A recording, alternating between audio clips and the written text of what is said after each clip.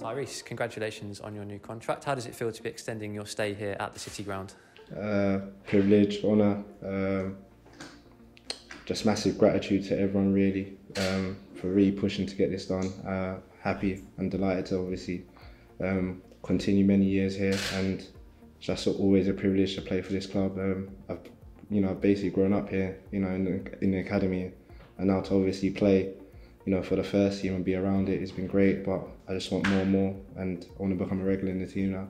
I know how much it means to you to commit your future here. You're now excited for the next few years and to see what can come from that? Yeah, definitely. I'm always optimistic, but I believe in my ability, and I believe in God as well. And there's a purpose and there's a reason as to why I've extended my stay here. So I just want to continue pushing really.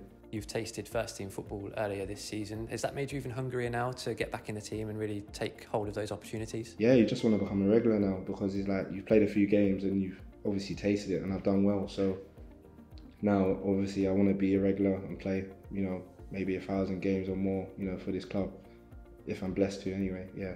You've had a couple of loan spells now. How has that helped you develop both as a professional player and as a person? It's made me mature a lot off the pitch, just in terms of habits and stuff like that. But it's been really good, because now I know what it takes to obviously be at that level. So yeah.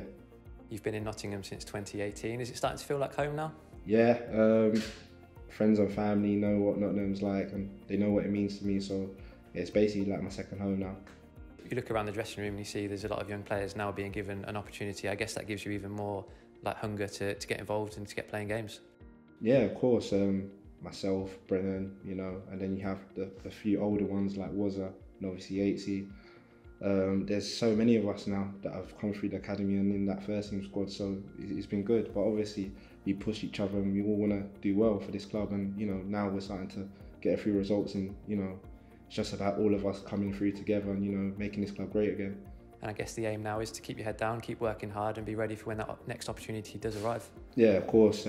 Just basically focusing on what I should improve on, and basically listening to the manager, listening to Tate and everyone in the academy and the first team, and just trying to improve really.